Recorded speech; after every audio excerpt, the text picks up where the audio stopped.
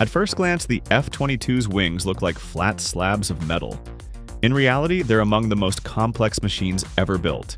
Wings that must lift like a hawk, hold razor true under 9 Gs, survive lightning, and stay cool while sprinting past Mach 1 without afterburner. How do you build a wing that can do all that repeatedly? The journey starts at F-22 Wing Facility in Seattle. Pallets arrive with materials picked for one goal: low weight, high strength, and reliable heat performance. The outer wing skins and many internal parts use advanced carbon composites. The star here is bismuth, often called BMI. It keeps its strength at higher temperatures, which matters when a jet spends a long time above Mach 1 without an afterburner.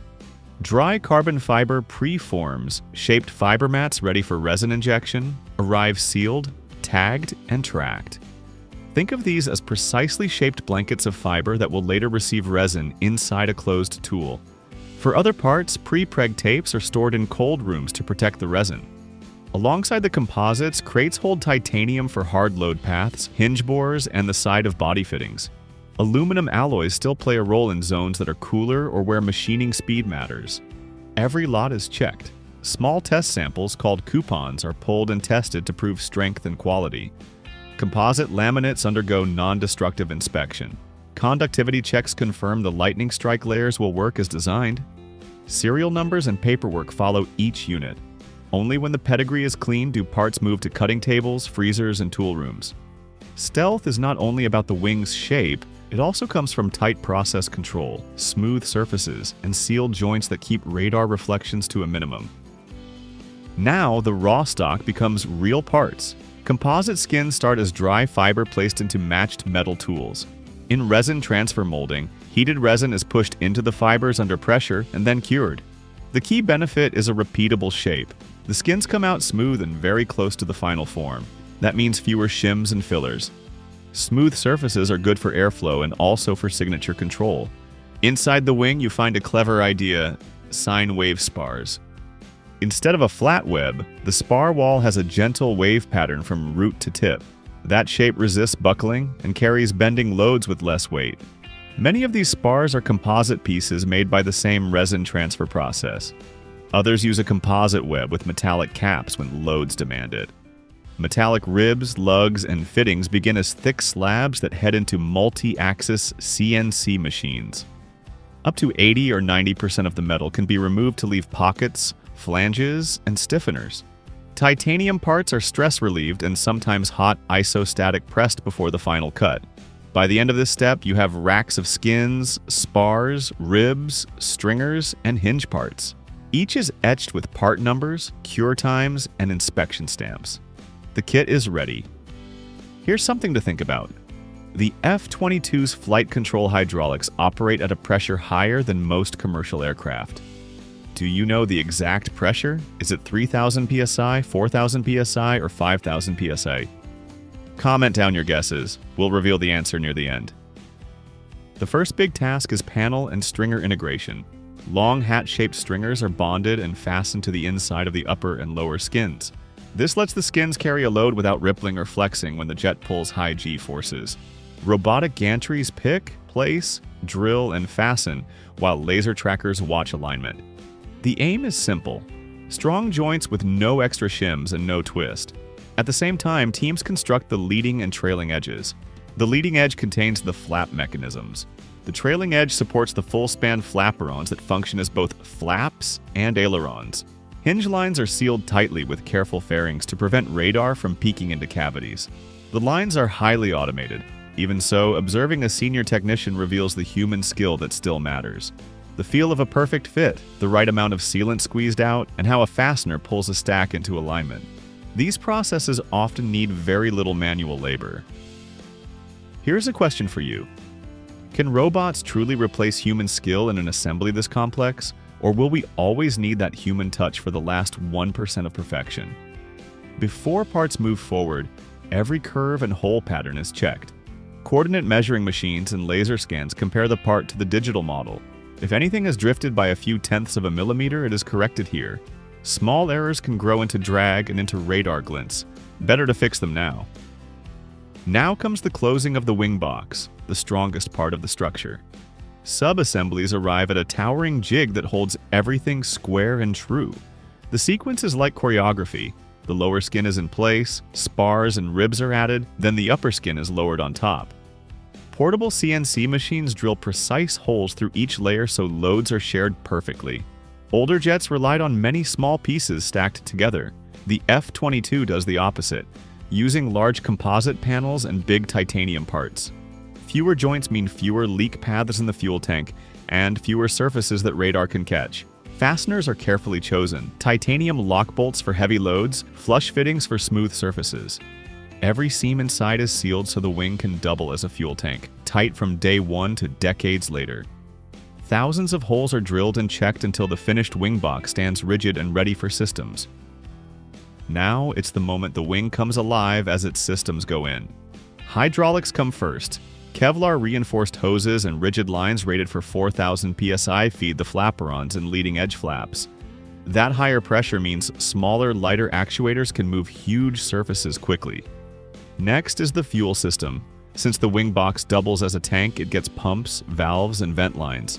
An inerting system replaces oxygen with harmless gas, so a spark cannot cause a fire.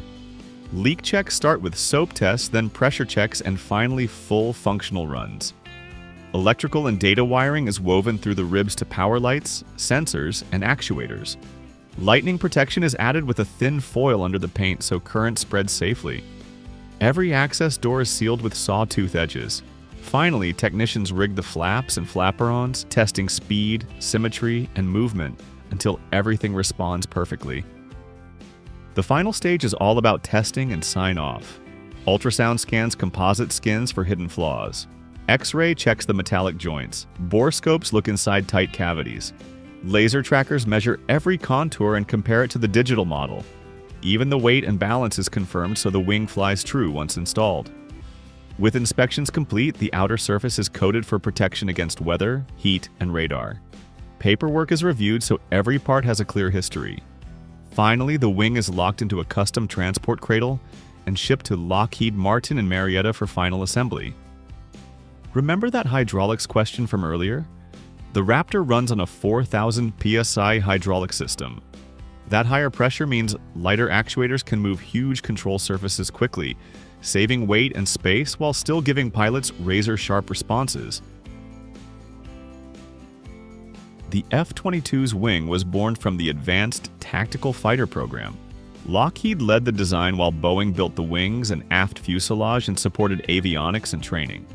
The first production wing was delivered in 2002, and by 2006 the 100th set was underway in Seattle. From the beginning, the program leaned on digital design, matched hole drilling, and large composite parts made with resin transfer molding. This included sine wave spars and high-temperature BMI skins. When the wings arrive in Marietta, they join an airframe built for stealth, supercruise, and agility, giving the Raptor its unmatched edge. From raw fiber and titanium to a flight-ready structure, the F-22's wing is proof of precision engineering. Smooth composite skins, sine wave spars, a sealed fuel tank, 4,000 psi hydraulics, and lightning protection, all combine to create a wing that looks simple yet hides incredible complexity. It is strong, stealthy, and built to last. If you enjoyed this breakdown, hit like, subscribe, and share it with someone who loves aviation. In the comments, tell us what amazed you more, the sine wave spars or the way stealth is built into every seam. The F-22 Raptor can hit speeds no other fighter in America can match. But none of that would be possible without the engine buried deep inside it. It's called the F-119. Building this engine isn't simple. It takes heat, pressure, precision, and people who know exactly what they're doing. Before this engine ever takes to the sky, it begins in fire. Not the kind from the afterburner, but from the forge. It all starts with materials that aren't just strong, they're battle-tested. Titanium is chosen for the fan blades and compressor components. Lightweight, insanely strong, and corrosion-resistant. It's what lets the front of the engine spin faster than a rifle round without tearing itself apart.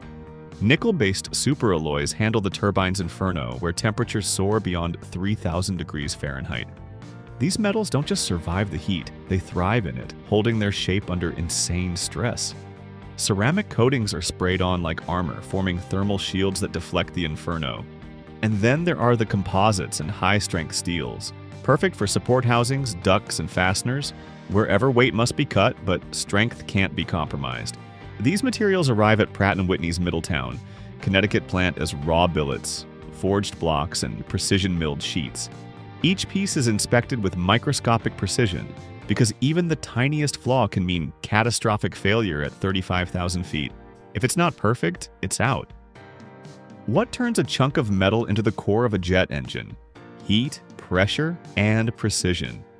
After carefully selecting and inspecting the raw materials, it's time to forge them into individual components. First, massive billets of titanium and nickel alloys are loaded into industrial furnaces and heated to over 1,800 degrees Fahrenheit. This extreme heat softens the metals just enough for forging, allowing them to be shaped without cracking, while still maintaining their internal strength. Next comes the pressure. Hydraulic forging presses slam the red-hot metal into specific forms with up to 50,000 tons of force. Titanium fan blades are forged with perfect curves to slice air at supersonic speeds. Compressor discs and shafts are shaped for spinning at over 10,000 RPM. Turbine discs, made from nickel superalloys, are built to handle searing combustion temperatures. Each part must have an aligned internal grain, just like wood, to resist tearing under stress. That's why they're forged, not cast. For critical parts like turbine blades, the process is even more extreme: single crystal casting. Molten metal is poured into ceramic molds and slowly cooled to grow a blade from a single metal grain. No boundaries, no failure points.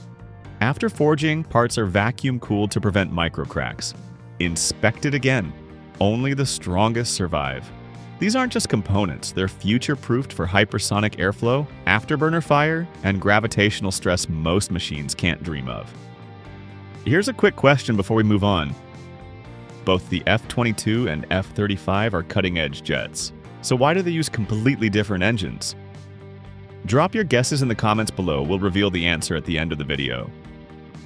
These parts aren't finished yet. Forging gives them their core structure and shape. The fine details are what comes next. After forging, each part goes to 5-axis CNC machines, robotic cutters that move in every direction, shaving metal with micron-level precision. For high-performance components like blisks, a blade and disc combo milled from a single piece of titanium, there's zero room for error. No welds, no bolts, just pure unbroken strength that can spin at 10,000 RPM without flinching. Turbine blades, built to survive 3,000 degrees Fahrenheit heat, need cooling channels drilled by industrial lasers. Some of these holes are smaller than a grain of salt, but absolutely critical. Without them, the metal melts. And when regular drills give up, EDM, electrical discharge machining, takes over. It doesn't cut with a blade, it cuts with controlled sparks, literally vaporizing metal with electricity one pulse at a time. Meanwhile, robotic arms switch tools mid-process, grinding, polishing, scanning, all without human hands. Each part is checked, adjusted, checked again. The tolerances is often within 50 microns. That's thinner than a human hair. These aren't just parts, they're sculpted metal masterpieces, built to handle insane speeds, pressure, and fire for thousands of hours without missing a beat. Now that all the major components, fan blades, compressor discs, shafts, and turbine blades are shaped and finished, it's time to finally unite into something greater than the sum of their parts. Assembly begins with sub-modules built at specialized stations. Technicians first mount the fan blades into a central hub, locking them into dovetail grooves with microscopic accuracy. These blades form the massive front fan that pulls in over a ton of air every second. Next, compressor discs are stacked along a central shaft, like building a metal spine. Each disc has tiny slots where dozens of stator vanes, which stay still, and rotor blades, which spin, are precisely inserted by hand or robotic arms. Everything has to line up perfectly or the air won't compress right. Even a tiny misalignment can throw the whole engine off balance. Then comes the combustor, a ring where fuel injectors are installed and airflow paths are sealed to contain controlled explosions. Behind it, turbine stages are slotted in. These blades are mounted onto discs, bolted and pinned using special fixtures to ensure they won't shift under thousands of degrees and intense rotational forces. The F119 engine core is built around a central shaft, like a spine, torqued down with precision and laser aligned to avoid even the slightest vibration. This core includes the compressor, combustor, and turbines, all perfectly balanced around that spine. And up front, there's no fancy gearbox here, unlike geared turbofan engines. The F119 is built for raw power and instant response. It's optimized for stealth and speed, letting the F22 Raptor cruise faster than sound without using afterburners. That's super cruise. With the core modules built and aligned, the fan, compressor, combustor, and turbines, it's time to turn this mechanical marvel into a living engine. Now come the final touches. Technicians bolt on the outer casing, attach fuel lines, hydraulic systems, oil pumps, and the FADEC, the digital brain that controls everything. After final checks, the engine is hoisted into a special test cell, a soundproof, blast-proof room designed to handle 35,000 pounds of raw thrust. Everything is double-checked: airflow paths, fuel pressure, oil levels, and control responses. Then ignition. The engine hums to life, low and steady at first. Then to full military power. Vibration, pressure, heat, noise. Data pours in from hundreds of sensors. Engineers watch for any sign of imbalance, fuel irregularities, temperature spikes, because if anything's off, it fails. Failure here means teardown, inspection, maybe a full rebuild. Only if it passes every trial with surgical precision is it certified for flight. That's when it leaves the test stand and heads to the Lockheed Martin assembly line in Marietta, Georgia, where the F-22 Raptor is built. There, the F-119 is carefully lowered into the Raptor's twin-engine bay and locked in with surgical precision. Once installed, it's not just a machine anymore, it's the heart of a fifth-generation fighter. With testing complete and the engine now roaring to life inside a real Raptor, you'd think the story ends here. But to understand what makes the F-119 so different, we've got to rewind. But first, let's go back to where the F-119 really began. Back in the late 1980s, the US Air Force launched the Advanced Tactical Fighter Program, a contest to create the world's first true stealth air superiority jet. It couldn't just be fast. It had to fly high, avoid radar, and fight in any airspace, all without glowing afterburners giving it away. That meant building a whole new kind of engine, one that could supercruise, one that could hide from radar, one that could vector its thrust mid-flight. Pratt & Whitney stepped up, and the F-119 was the result. Not just powerful, but precise. Not just loud, but lean. The perfect match for the F-22 Raptor. And now you've seen the journey. From raw metal to whisper-quiet stealth. From a titanium to the soul of a fifth-gen fighter. Remember the question. Both the F-22 and F-35 are cutting-edge jets, so why do they use completely different engines? It's because they were built for totally different missions. The F-22 needed stealth and speed, while the F-35 focused on sensors, range, and vertical takeoff.